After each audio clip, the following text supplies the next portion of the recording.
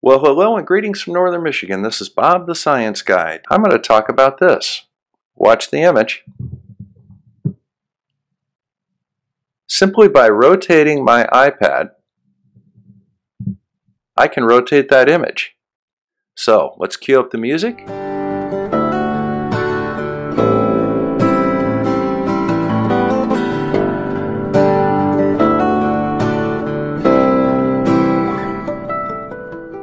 Well, folks, say hello to my little friend, the BMA 280 Digital Transaxial Acceleration Sensor from Bosch.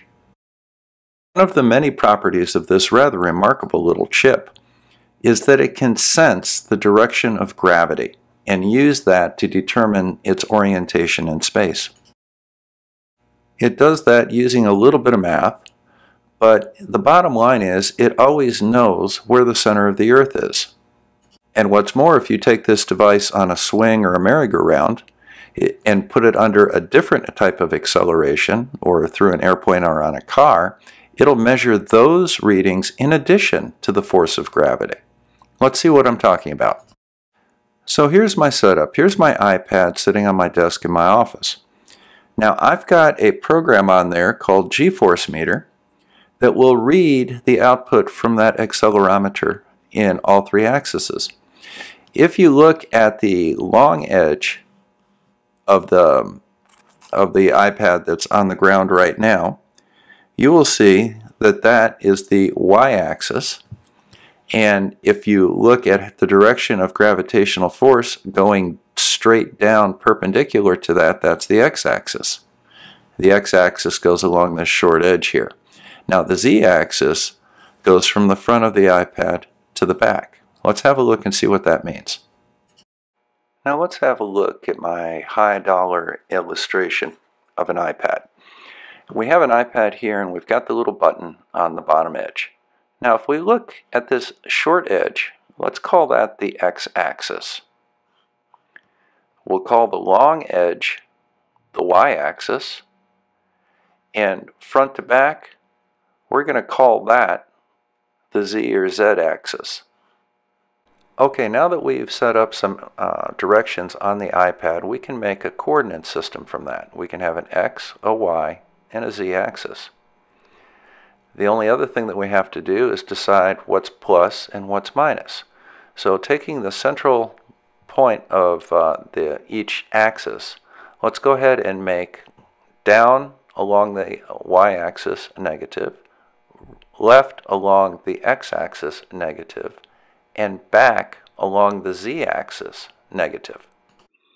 Okay, so here's our iPad and it's laying on the desk. This is towards me, this is towards the far side of the desk. It's laying flat, so the force that is acting on this iPad is moving in this direction, going straight down through the iPad, and that is in the z-axis. And since it is going in a negative direction, we're getting -1 g. Now, when we rotate the iPad so that it's like this, and it is going straight up and straight in the front to back z-axis, what we're going to do is we're going to have all of the force of gravity going straight down this way, and that is the x-axis, and it's in a negative direction. Now, if we were to lay the iPad on this edge right here, the gravity acceleration would be going in that direction, and we should see 1g in the plus direction. So let's go ahead and try that out and see what we have. Okay, so right now I've got the iPad laying flat on the desk, and the button is to my right, and the long axis is facing me, but again, it's laying flat on the desk. So we see the z-axis, which is the front to back axis, is reading negative 1G. And there's a total up in the white line up there of about 1G that is acting on the iPad. Now, this is what we would expect. Because it's going from the front to the back, that's in a negative direction on the z-axis. So it's reading the full force of gravity as a negative 1G in the z-axis. Now you notice up here that the green line, which is the y-axis, is reading 0. But the red line actually has a little acceleration due to gravity on it. What do you think that would be? It's because the iPad is slightly tilted due to the case. So if I bring it a little bit more level, you see how the red line goes straight back up to 0? And then if I bring it down, even though it's only about 1/10 of an inch, you can see that that makes a difference. Now, let's bring this up and put it resting on the long axis and see if we can kind of keep it more or less straight up and down, and it's resting on my level desk. So again, we have 1G total in the white line. If we look at the green line, which is the y-axis, it's resting on my level desk, so it's reading 0. And in the z-axis, which is the front to back axis, it's a little bit off. So what we need to do is we need to kind of square that up a little bit. Now it's completely vertical, and you see the green and the blue lines are covering each other. The red x-axis is reading -1 gravity because the force of gravity is going from right to left in the negative direction.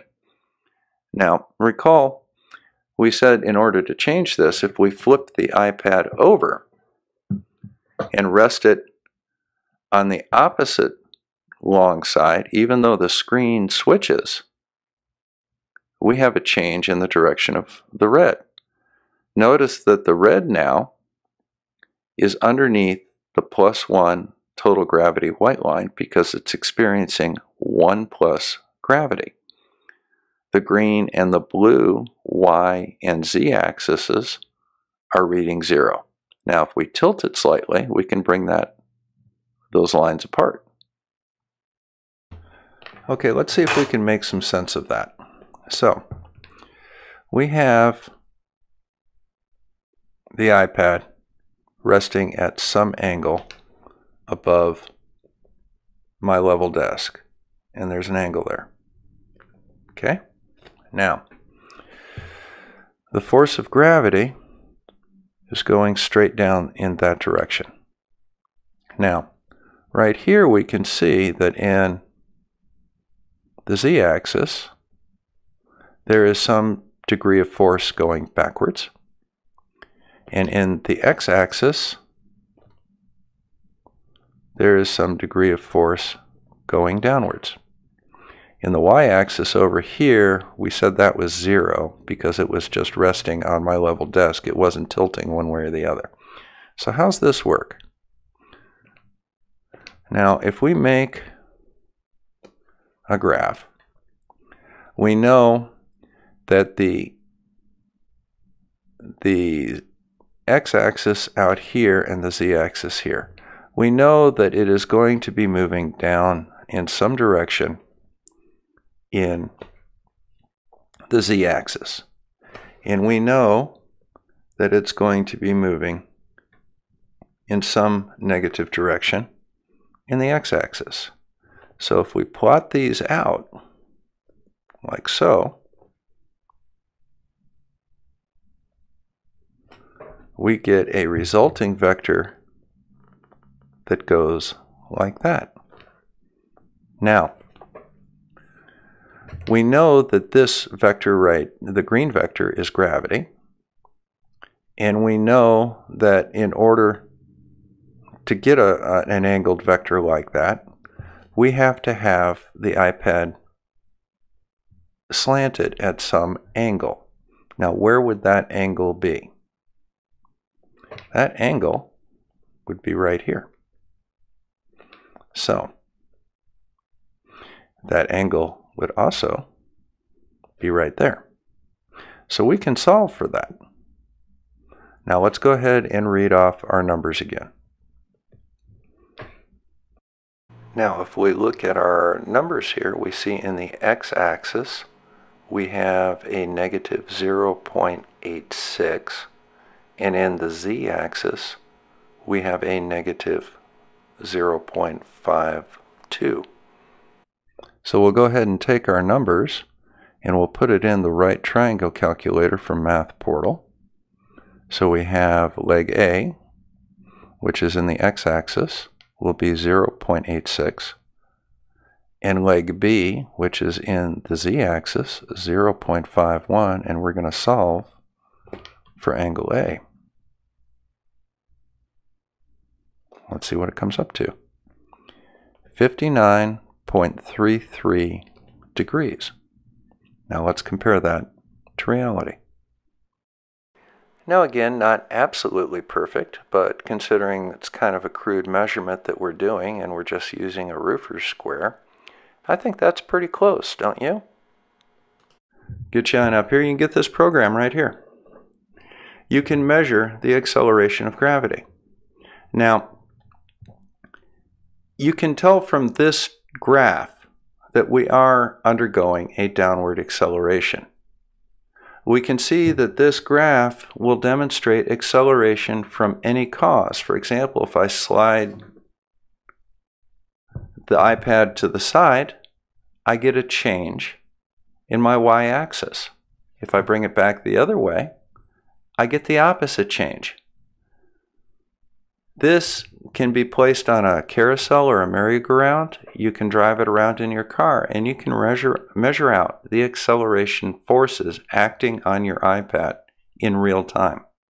So, thank you all very much for listening. This is Bob the Science Guy. I hope you take a moment to like and subscribe to my channel. I have a long ways to go to catch Conspiracy Cats. He's got 22,000 subscribers. I only have 8. So help a brother out here. So, thank you all very much, and you take care. This rabbit hole's too deep for me. Feel my brain getting real sore.